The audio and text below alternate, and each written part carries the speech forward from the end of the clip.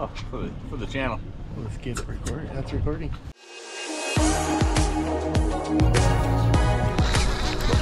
Oh, there's a good one. Doubled up on the reds. No bait, just a jig. God, that feels good. One red, two reds. Right there, baby. Yeah. All right, this is it. We're doing it. Okay, I think I found the meat of it. I just sat down to make a new video for the last rockfish trip of 2022. And I got to thinking, what are the new rules for 2023? So I thought, oh, I'll look into that a little bit. Well, looking into it, it's kind of complicated. So I got to thinking, let's make a video real quick and kind of go over all the regulations in case someone isn't clear on what's changing. If this helps you, that's great. And then also, this is my interpretation of it. You should go to the regulations and make sure you're doing everything to the law yourself. That's a keeper. Oh, yeah. Also, I recommend you get a species identification card. You know, there's a lot of different kinds of rockfish and there's some really subtle nuances to the different fish. It's pretty easy to find a laminated card. Just stick it on your boat and keep it with you there just in case. You never know. Yeah, baby, that's a good one. That's a bank perch. That's a good eater right there. I'll be going over the groundfish regulations for Southern California. Basically rock fishing from Point Conception down to the US-Mexican border. Something new for 2023 is that they removed sheephead and whitefish from the groundfish regulations. If you're going to fish those, you have to find the rules somewhere else. Kind of the summary for what's changed in 2023 is the season's closed longer. They took away depth limits, but they did introduce the 50 fathom contour line that's used for closures of different species.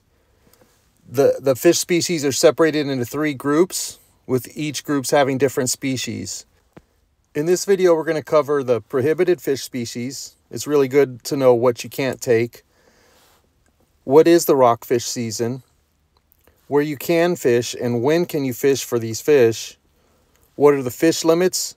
And then also, what happens when you want to fillet fish on your boat? What are the rules there? And then, oh shit, that's a nice one, Dave. That's a red. Dude, that's the preferred species for me. There's some fish that you're never allowed to keep. Those fish are bronze spotted rockfish, cowcod, and yellow eye. If you catch any of those fish, you should have some means for lowering the fish down so that their swim bladder shrinks enough for them to swim home. So never keep a bronze spotted rockfish, a cowcod, or a yellow eye. No. It's better to start, watch, just let them go. And then you just pull them apart.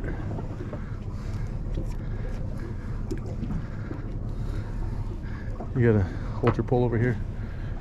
Kind of hold them separated. Oh, these are yours then. They're your fish. Okay. Now for the new seasons, they're broken up into the 3 groups like we talked about earlier. So in January, February, March, you're not allowed to fish for the near shore rockfish and the other rockfish. April, May, June, July, August, September. So April through September, and it's actually September 15th, you can fish any rockfish with no depth restrictions. Then, after September 15th to the end of the year, they close down the near shore rockfish, which is kind of defined as inside of the 50 fathom rockfish conservation area boundary line. From September 16th through the end of the year, you're allowed to fish the other rockfish and lingcod, but only outside of the rockfish conservation area boundary line, that 50 fathom contour line. The third group of groundfish is pretty easy. You can fish them all year long in any depth. I wish it was all that easy.